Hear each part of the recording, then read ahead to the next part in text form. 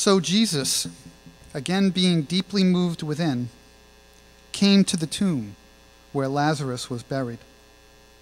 Now it was a cave, and a stone was lying against it. Jesus said, "Remove the stone." Martha, the sister of the deceased, said to him, "Lord, by this time there will be a stench, for he has been dead 4 days." Jesus said to her, "Did I not say to you that if you believe, you will see the glory of God?" So they removed the stone. Then Jesus raised his eyes and said, "Father, I thank you that you have heard me. I knew that you always hear me, but because of the people standing around, I said it, so that they may believe that you sent me." When he had said these things, he cried out with a loud voice, "Lazarus, come forth!" The man who had died came forth, bound hand and foot with wrappings, and his face was wrapped around with a cloth. Well, in John chapter 12, the Bible tells us that Jesus, therefore, 6 days before the Passover, he came to Bethany, where Lazarus was, whom Jesus had raised from the dead. So Jesus had already raised Lazarus from the dead before he rode into Jerusalem. And then on the next day, the crowd who had come to the feast, when they heard that Jesus was coming to Jerusalem, they took branches of palm trees and they went out to meet him. And they began to shout, "Hosanna! Blessed is he who comes in the name of the Lord, even the King of Israel." So they were crowning him king. They wanted a redeemer, not from sin, but from the Romans. Jesus, finding a young donkey, he sat on it, as it is written, and this was prophesied, "Fear not, daughter of Zion, behold, your king is coming, seated on a donkey's colt." Now, many of us know the story of Palm Sunday, and that's basically it. But I want to go back to that great event that took place a little earlier with the raising of Lazarus, because it brings to us a very important question, and I think it's a question that every one of us in this room and everybody watching online needs to answer. And here's the question: what makes a better life? Freedom or bondage? What's a better way to live? Being free or being in some kind of bondage? Now, we probably say, "Oh, being free." But I wonder if we're willing to do what's required in order to be free. I think there are more of you here today who want to live life to the fullest, be free from the things that kind of, rob us of life. We don't want to be held down by things.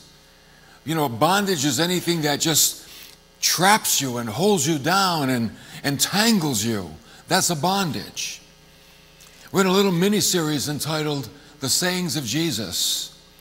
And we're going to hear him say something that was life-changing for Lazarus. And it could be life-changing for you and me as well, if we really listen carefully. Now, for Lazarus, it was a very dismal situation.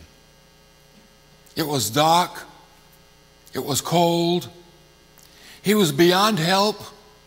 He was without hope. Why? Because he died. And he was already buried in a tomb. So here's what happened. Mary, Martha, and Lazarus, they were dear friends of Jesus. He would often stay at their home, teaching them, enjoying meals with them. And one day Lazarus became sick, but Jesus was out of town. So they sent word to him to please come, hurry up, Lazarus is sick. And Jesus arrived 4 days later, after Lazarus had already died and been buried in a tomb. Well, Jesus finally arrives and he says, "Take me to him."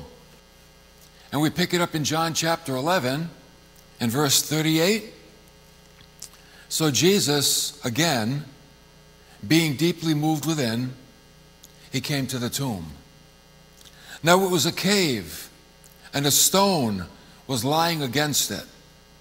And Jesus said, remove the stone. Open the entrance. And Martha, the sister of Lazarus, she said, oh Lord, no. By this time, there'll be a stench. But he's been dead 4 days. Oh man, we don't want to open that door now. But Jesus said to her, did I not say to you that if you believe?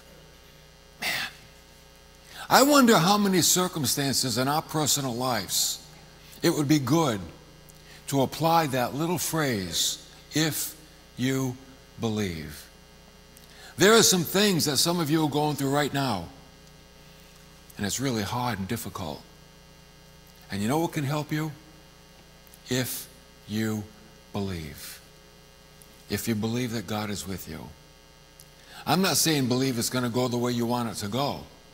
I'm just saying believe that God is with you in that thing. He said, if you believe, you will see the glory of God. Oh man. In other words, God moves. What's the glory of God? The glory of God is when God moves and people see something happening and they know it's God. That only God can do certain things that man can't do. God can do a lot of things that man can't do. So he says that's why we have to believe, we have to have faith that God will move in a given situation. So in verse 41, they removed the stone. And then Jesus raised his eyes and he prayed. It's a prayer. Whenever you talk to God the Father, that's called prayer. He said, Father, oh, I thank you that you have heard me. And I knew that you always hear me. But because of the people standing around, I said it, so that they may believe that you sent me. See, Jesus could have prayed in his heart, and God the Father would have heard him. But rather, he prays overtly, outwardly. Why? So the people would believe. So the people would believe that Jesus is who he said he was. So when he said these things, he cried out with a loud voice, Lazarus, come forth. Guess what happened? Lazarus came forth. In verse 44, the man who had died came forth, bound hand and foot with wrappings, and his face was wrapped around with a cloth. Now, he's all wrapped up like a mummy, but he's walking somehow out of that tomb. Can't really see where he's going. But wait, up until this time, Lazarus, even though Jesus raised him, Lazarus is still not ready to live life. Especially, he's not ready to live life to the fullest. Sure, he was raised from the dead. He's alive. He walked out of the tomb. But he's still bound with the grave clothes. And Jesus said to them, unbind him and let him go. In other words, take off the grave clothes. He's not ready to live until you take off the grave clothes. And I ask you, what kind of life would Lazarus have lived if he didn't take off the grave clothes? If he stayed in those linen wrappings and just went back to life, well, he'd probably walk very slowly everywhere he went because he was all wrapped up, living the rest of his life. He couldn't eat, wouldn't be able to eat. Why? Because his head was all wrapped in linen wrappings. He'd have no freedom because he was still bound hand and feet. Though he was alive, he was still bound. So when Jesus raised him from the dead, you know, he wasn't finished yet. He wasn't done with Lazarus. Just because Lazarus was raised from the dead doesn't mean Jesus was done. He had to set him free so he could live life to the fullest. Now I want to take this scene and I want to make it personal. Most of you, if not all of you, have been raised from spiritual death. Spiritual death. You have received Jesus Christ as your Savior. There may be a few here who have not. We want you to know that God so loved the world that he sent his only begotten Son, that whoever, that's you, whoever believes in him will not perish, but have everlasting life. So you can be set free. You can be free in Christ. You can have eternal life. So you've been raised from spiritual death. You received Christ as your Savior. He's given you new life. All of us at least are at that place right now. But like Lazarus, that's not all there is to it if you want to live life to the fullest. You know what you have to do? You have to take off the grave clothes. You got to get them off. And if you don't take them off, you'll never live life to the fullest, though you've been raised from spiritual death, and yeah, you're going to heaven. Today we're talking about living life on the earth. The question today is, do you want to take off your grave clothes or spend the rest of your life walking around in rags and in bondage? Do you want to stay in that thing that's got you bound? And you know if you do, because every once in a while it pops up and it gets a hold of you and it robs your freedom. It robs your free will. It makes you do things you don't want to do. And it stops you from doing things that you want to do. That's what the grave clothes do. I want to give you today 3 aspects of why we take off the grave clothes after salvation. Number 1, so we can walk in newness of life. See, God's plan for us is not just to get us to heaven.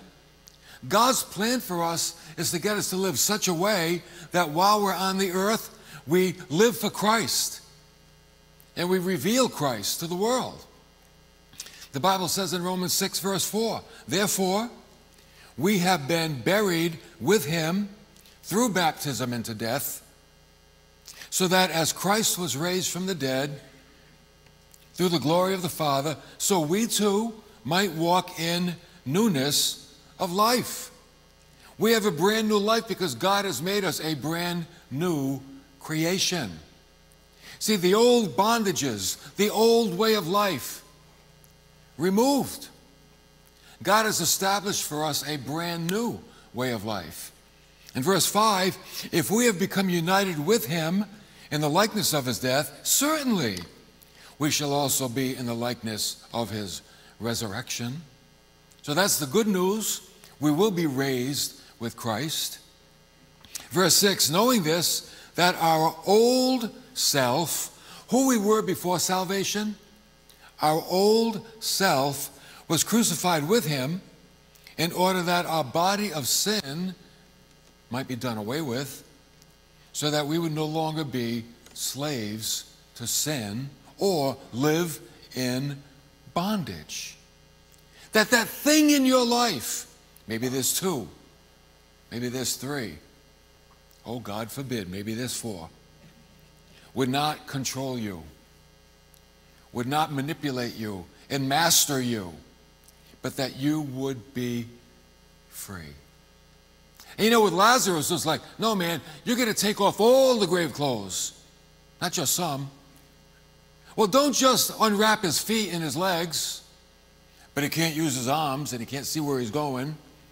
And don't just unwrap his head, where his arms are still in bondage and his feet are still trapped.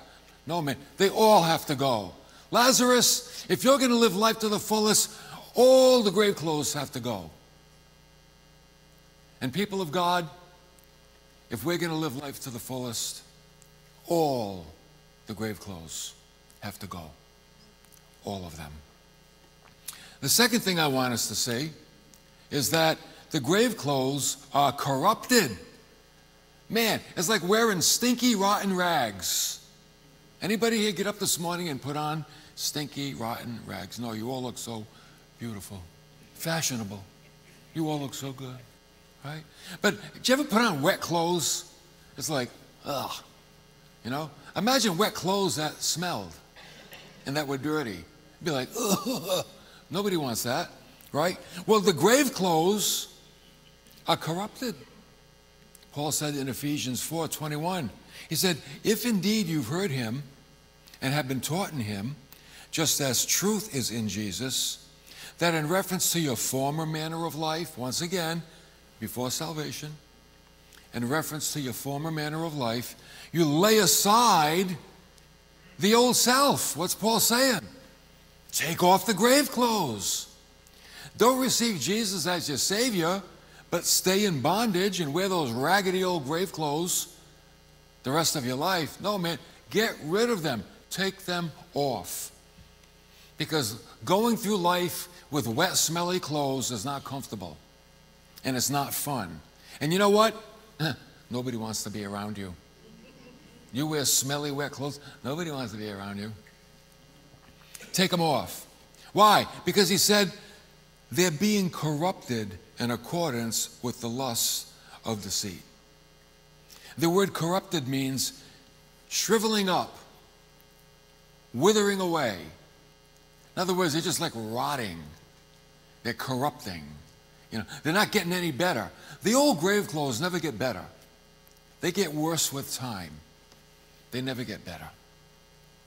Paul said in Romans 13, let us behave properly as in the day, not in carousing, drunkenness, not in sexual promiscuity and sensuality, not in strife and jealousy. See, these are all troublemaker actions. These are the things that get you in trouble. You want to get in trouble? Go carousing, drunkenness, sexual promiscuity, you'll get in trouble. Sensuality, strife, jealousy, that'll get you in trouble. You see, the old self likes these things. The sin nature loves those things. But they're only grave clothes. And they keep you in bondage, and they prevent you from living life to the fullest. They do. They're a life stopper. They're not a life giver. They're a life stopper. They only feed the flesh. But wait a minute, we already read that our old self was crucified with Christ. So we don't want to feed the flesh that was already crucified. The third thing I want you to see is the difference between the old self, the grave clothes, and the new life that we can have in Christ. There is a difference. You know, it's like the Lord says, I want you to wear this, but in order to wear that, you have to take off this. You know, you don't have clothes on and then put another outfit on over it, do you? I remember when I was young, though, when I was really small, I got kind of lazy. And I'd get out of bed and I'd have my pajamas on. I just put my clothes on over them. And I'd go out and play all day. That way, when I came home, I wouldn't have to put my pajamas on. I'd just take my clothes off and they were already on. But that was weird. But I mean, normally I grew up one day and I stopped doing that. About 2 years ago. So nobody like wears two outfits at the same time. But in Colossians chapter 3, verse 8, here's a picture of the grave clothes, okay? You say, what's he talking about, grave clothes? Here is what the grave clothes are defined as, that if you don't take them off, you'll never live life to the fullest. And here they are. And by the way, it's what you had on before salvation, when you were spiritually dead. Colossians 3:8. But now you also put them all aside. Here they come. Anger. Put it aside. You know what anger is? Violent passion. Anger is like when it explodes and it, you can be angry and be self-controlled. This anger is a violent passion. It explodes. It's like no control over it. That's the old grave clothes. Wrath, saying take it off, put it aside. You know what the word wrath means? I love the original meaning of these Greek words.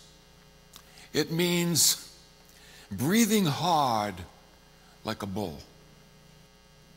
Anybody here ever do that? Come on. I was in a meeting one time with some people, and a man and a woman was there, and this lady was so angry. She was so angry, she started breathing like a bull. And it was like air was coming out of her nose and her mouth. I'm like, whoa, I'm backing up. You know? And I'm saying, wow, that's it. That's anger. And I've seen it with my own eyes. It scared me. I'm glad she didn't have horns. I'd know what to do. But what does Paul say? Lay it aside. That's the old grave clothes. You're not going to do that and live life to the fullest. He said, put aside malice. Comes from the word mal, which means bad. Put aside badness. Nothing good comes from badness. Good only comes from goodness. You can tell because good is in the word, bad, goodness. Put it aside. Slander. See, the sin nature loves these things, but that's the dead person that you used to be before you came alive in Christ. Slander is evil speaking. Oh man, people love that one. They love to speak evil of other people. Somebody once said, there's two things that are bad for the heart. Running upstairs and running down people. No good. Badness is part of the old life.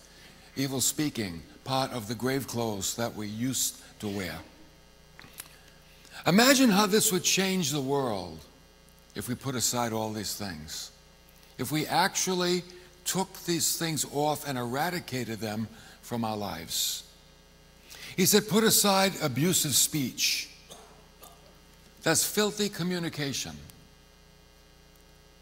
Filthy communication. You know, we always want to represent our Lord in the way that we speak.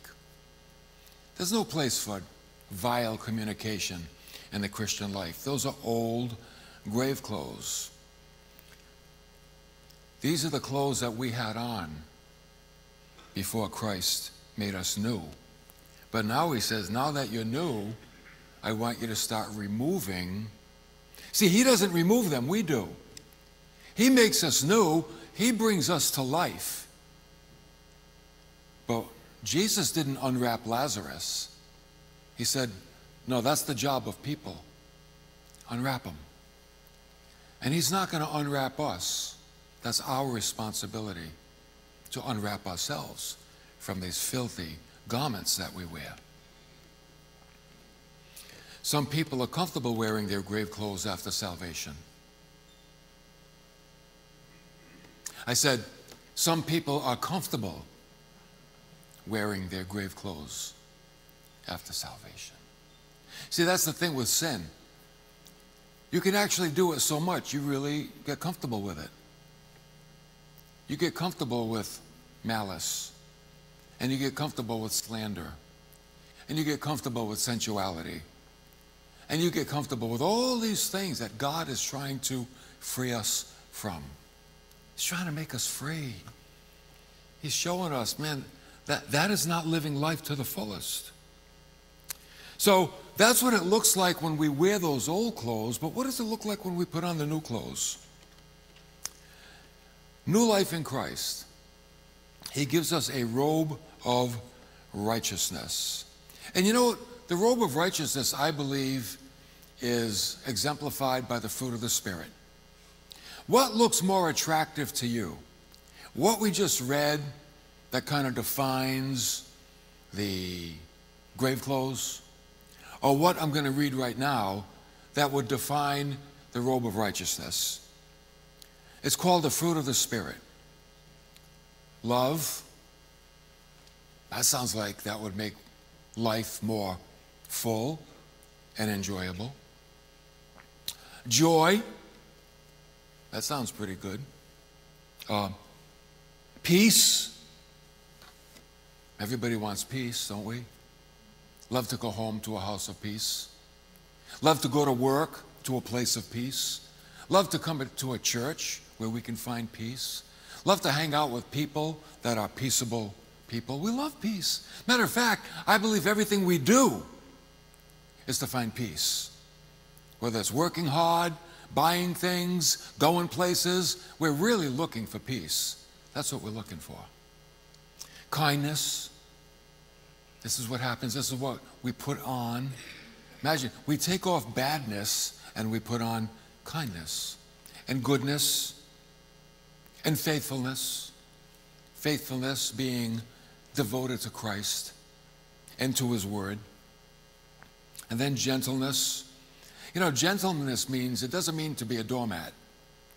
You know what it really means? It means to not take something by force. Maybe gentleness is more along the lines of patience, being patient, learning how to wait. I know what I want, but if God doesn't give it to me, I'm not going to go get it, so I'm going to wait. Now, I'm not talking about a job. If you need a job, you go get one. Don't say, I'm waiting for God to give me a job. No, I'm talking about things that we know if we have to go get them the wrong way, then don't go get them the wrong way. Let God bring it if He so decides to give it to you. Gentleness is not taking things violently or by force. That's what that means. Self-control, that'd keep us out of trouble, wouldn't it? And I love the way Paul ended this. I'm going to read him again. Love, joy, peace, patience, kindness, goodness, faithfulness, gentleness, self-control. Against such things there is no law. So what he's saying is, if you live in these things, don't worry, you won't get arrested. You won't go to jail for being kind and being good and being faithful and having self-control and having peace and joy and love. Don't worry, it's not against the law to do those things. So it's not like, why are you so kind to them? You shouldn't be, you could get arrested. No, that won't happen. So what's wrong with living that way? Let me ask you, which person looks more comfortable?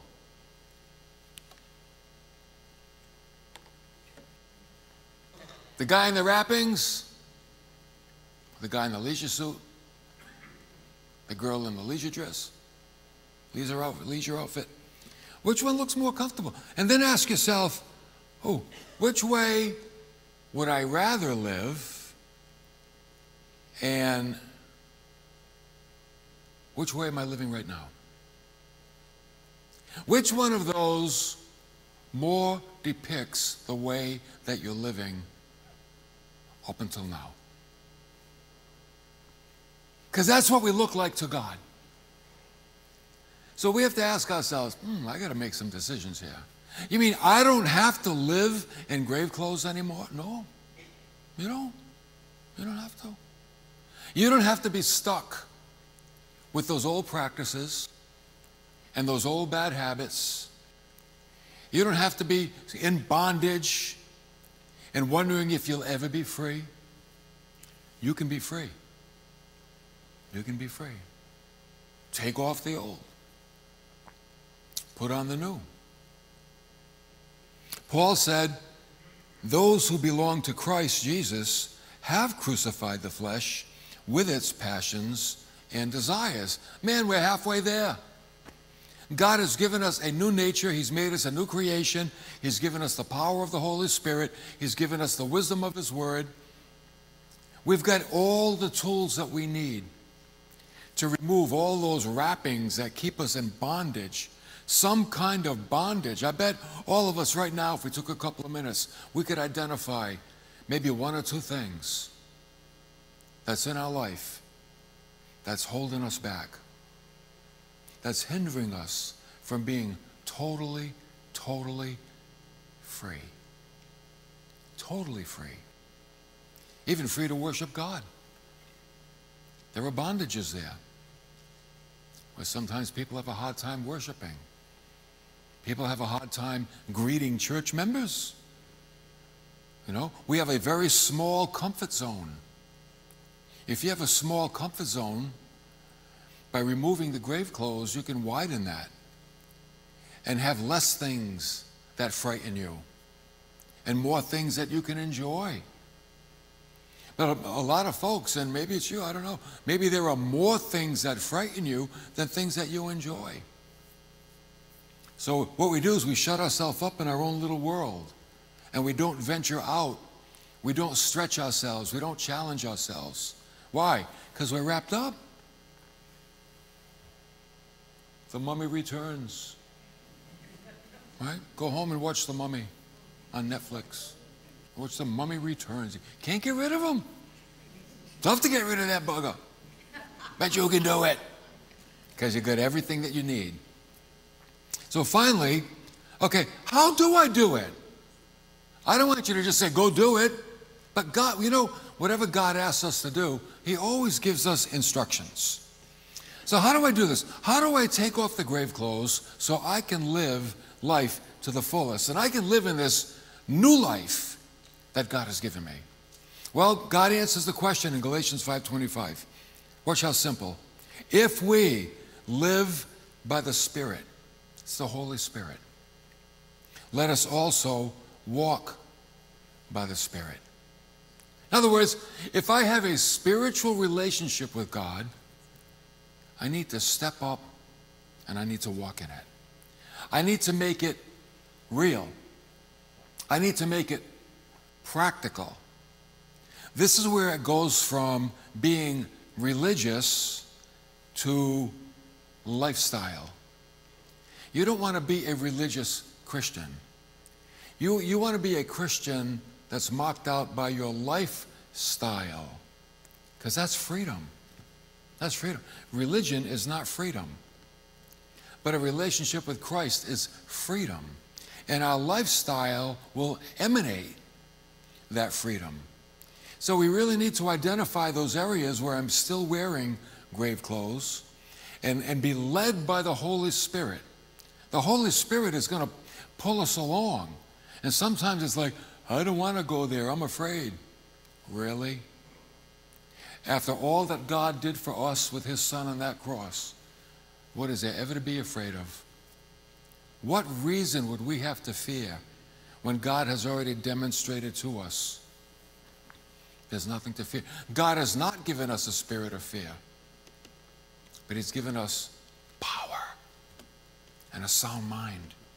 He's given us everything that we need. Jesus said, Lazarus, come forth. But then He said, unbind him, remove the grave clothes, and let him go. Put your name there. Come forth. Norman, come forth. Shirley, come forth. Unbind him. Unbind her. Take those grave clothes off and be free. Be free. Going to heaven is not God's complete plan for your life. It's being free while you're living this life on this earth. Free from anything that would stop you from expressing your love to God. Let's bow our heads.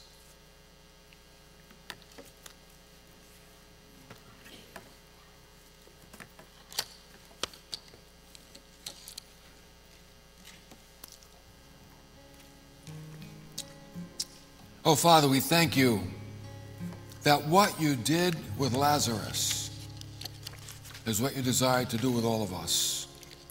I thank You, Lord, for the salvation that You've given us. But God, like Lazarus, help us to be free.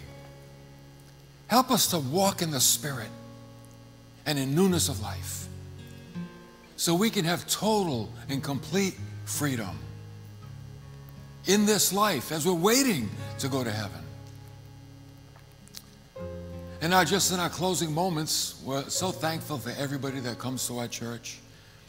And there's always people that come that might be beginning to look for God and wanting to get God in their life. And they hear a message about believe on the Lord Jesus and you'll be saved.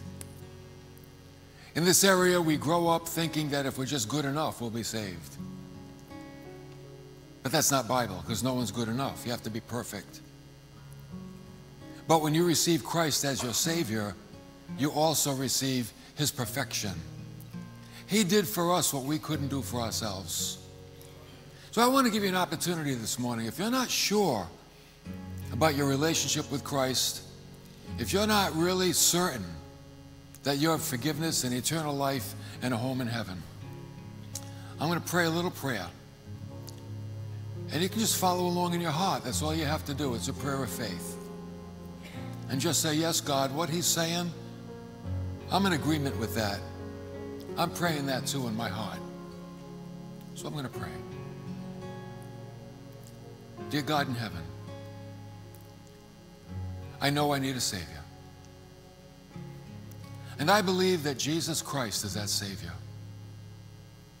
I believe He's God, and He came in the flesh. He became a man, and He lived on the earth. And then He went to a cross, and He shed His blood and covered all my sins. And He died, and they buried Him in a tomb. Oh, but 3 days later, He rose again.